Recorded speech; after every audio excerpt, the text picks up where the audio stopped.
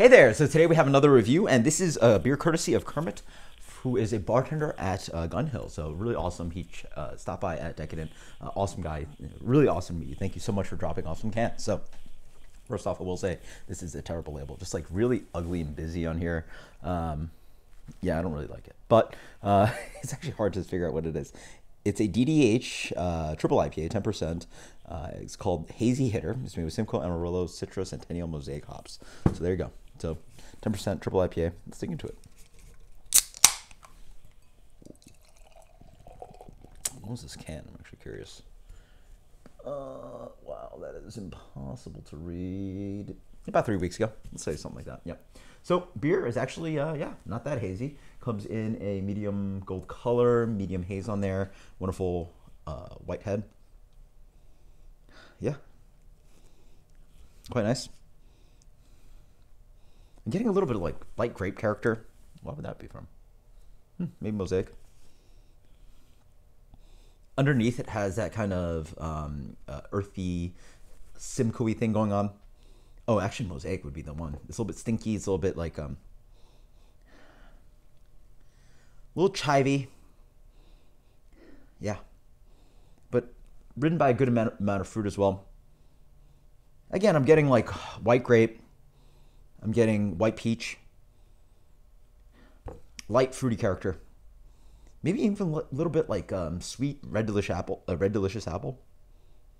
Yeah, a little bit like that. But then there's this like intense floral aromatic in here, and also that kind of like dankness on the back end. Cheers. Whoa. Okay, that hits you again. What would you expect out of a 10% triple IPA? It's a big beer, but it's actually nice and clean. Up front, yeah, I guess it's clean.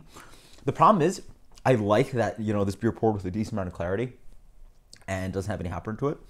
And the problem is that this beer just is very light, and it seems like it's decently attenuated, possibly.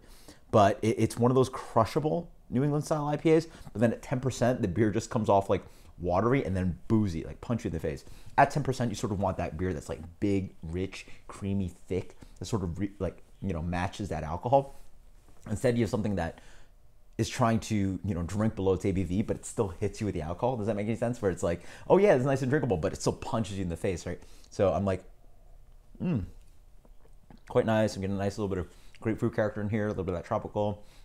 It has a little bit of West Coast edge to it, and then boom, you're like warmed on the way down with some triple IPA hit you in the face kind of BS. You know what? I had this nicely warmed up like I would like a lot of my New England IPAs. This one I would just recommend like having a little bit colder, because it's one of those beers that just like does a great job at 10%, but then it still hits you. Because I sort of just can feel like the alcohol resonating a little bit. And it's just one of those beers that it just like feels like it's, you just know sometimes your palate, you're like, oh man, this is going to get me. So I'd be careful with this one. Really well executed though. It has a little bit different of a New England edge to it.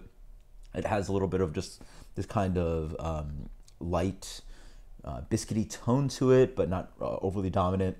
I like the malt on here. It plays an edge of like dankness, and then a little bit of that hop character comes in, and has a Diesel thing a little bit too, which is quite nice. It plays in between sort of this East Coast, West Coast kind of thing. A little bit of that kind of chalky thing coming in as well.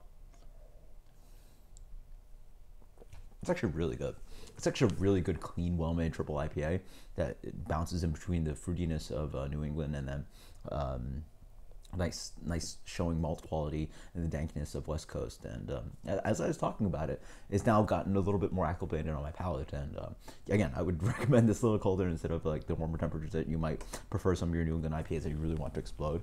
But really good, really, really good. I'm very impressed. This beer for me. Triple IPA is not usually my game, but this is really well done. This is 96.